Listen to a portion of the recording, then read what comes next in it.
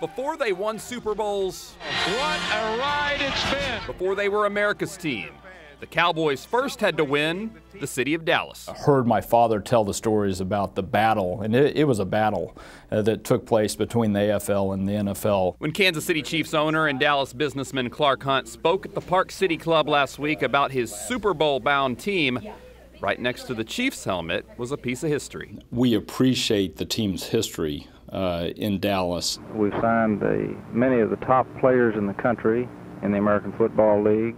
Clark's father, Lamar Hunt, wanted to bring pro football to his hometown of Dallas, and he got the chance with the Dallas Texans of the AFL.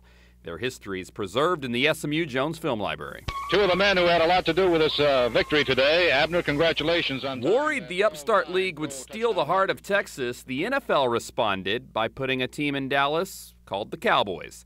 From 1960 to 62, the two teams shared the Cotton Bowl, battling it out for players and for fans. Our third year will definitely be a crucial year, and we feel very optimistic.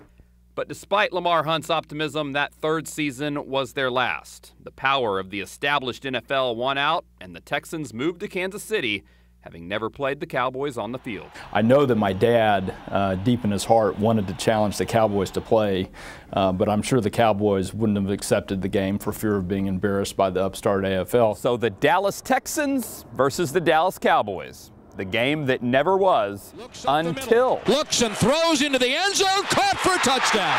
When the Cowboys and Chiefs played in 2009, both teams wore the same uniforms they wore at the Cotton Bowl.